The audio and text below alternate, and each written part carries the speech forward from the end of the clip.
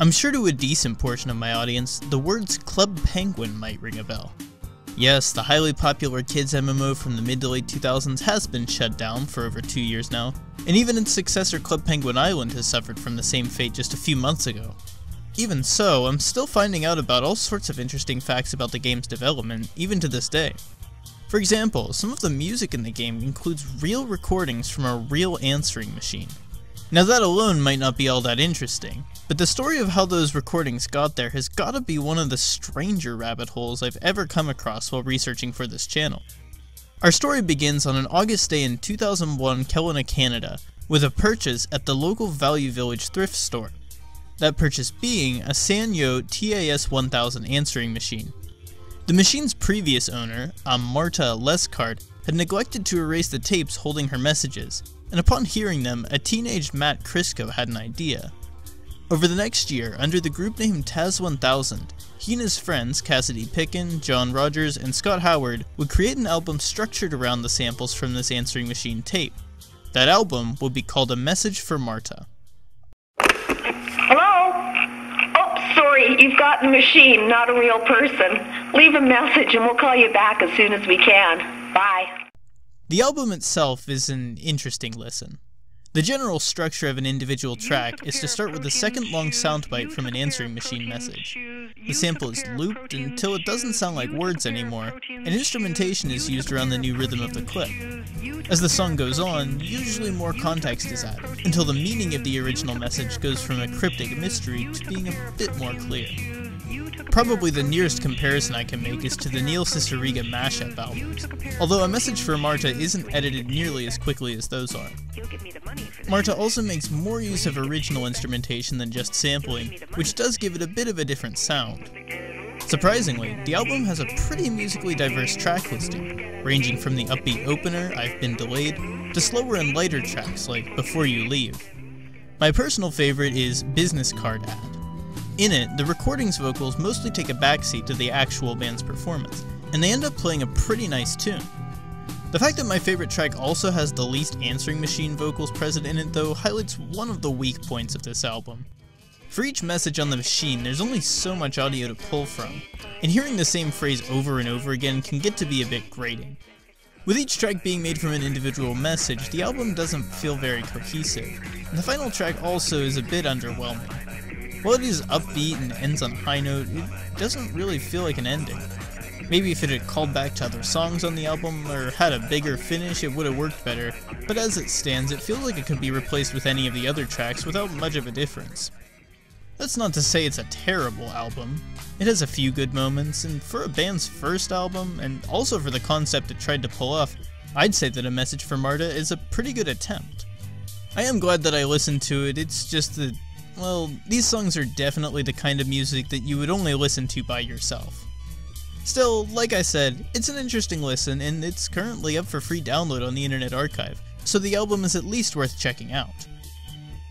Stepping back into 2002 though, the band kicked off to reasonable success in their hometown, with their debut show at Miss T's Cabaret in Vancouver. Fans could earn the band's CDs in exchange for jars of live bees, which they would release at the end of their performances. I am not making this up. This is on the band's official webpage. Though that may not be of much credibility. After all, the news section of the site is essentially a TAS-1000 version of The Onion, with increasingly bizarre tales of the band members being murdered, fleeing the country, and a running joke about making fun of the members trying and failing to grow a beard. Yeah, it was a bit strange. Still, for a band like TAS-1000, strange seemed to be their thing. Members John Rogers and Scott Howard, though, weren't very big fans of this identity. Not long after the release of A Message for Marta, they would leave TAS-1000 to form the Canadian rock group Zeus. No, the other Canadian rock group Zeus. There isn't much information on Zeus though, besides the fact that they would break up in 2005.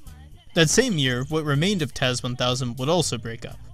While performing as a novelty act throughout Vancouver, they would often bring their namesake answering machine on stage, and for the band's final concert, they drop-kicked it until it was completely destroyed.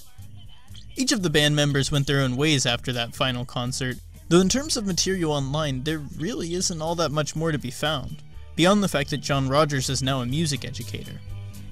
And that's pretty much all there is for Taz 1000.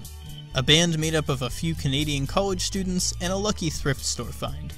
They had their 15 minutes of fame in their hometown, but after nearly 15 years, most of their creative output has been lost to time. From extra tracks to a strangely undocumented documentary, all that really remains of their band is their one album, A Message for Marta. CDs of it are pretty rare nowadays, though the real Marta list card does claim to own a copy and enjoy it. And she's not alone. There exists a very small, but certainly dedicated fanbase to Taz 1000 that's still active online today. Some of the members have even taken to forming their own group, Taz 2000, which attempts to recreate the idea behind A Message for Marta. The band and their album are actually a pretty profound example of how, thanks to the internet, even the smallest, strangest things that people make can have communities that still care about them well over a decade after the fact. Okay, so I've been leaving out one pretty important detail about the band. Remember how they hit their peak in early 2000s British Columbia? Well, it turns out there was another particularly noteworthy project going on in early 2000s British Columbia. A flash game called Penguin Chat, which would eventually grow into the highly popular Club Penguin, headed by Lance Priebe, Lane Merrifield, and Dave Crisco.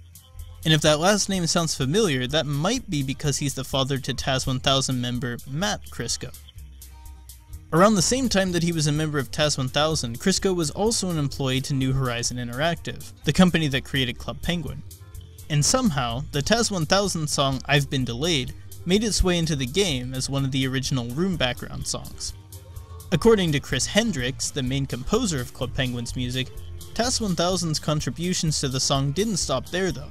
And they, or possibly just Matt, though that's just speculation based on the timeline, also created tracks for some of the early Club Penguin parties. The Message for Marta music, though, is definitely the most well remembered. In fact, as both Club Penguin and its successor app, Club Penguin Island, both came to a close, the track could be heard playing in both of them. The song is no doubt silly, but it's also upbeat, and honestly, kinda charming in that regard. It's the perfect tune for a game like Club Penguin. And that's it. The surprisingly strange story of a Club Penguin background track written by a Canadian indie rock band based on the tapes of a previously owned answering machine found in a thrift store. Not necessarily something you see every day. I'll leave a link to the Internet Archive download of the album in the description, and if you want to hear more about Club Penguin music, I'd recommend you check out Chris Hendrick's YouTube channel. Over the past couple of months, he's been putting out videos talking about the creative process behind composing for Club Penguin, along with some more general history of the site. It's pretty interesting to hear about how Club Penguin worked behind the scenes. And if that seems like something you'd like to know more about, head over to his channel and show him some love.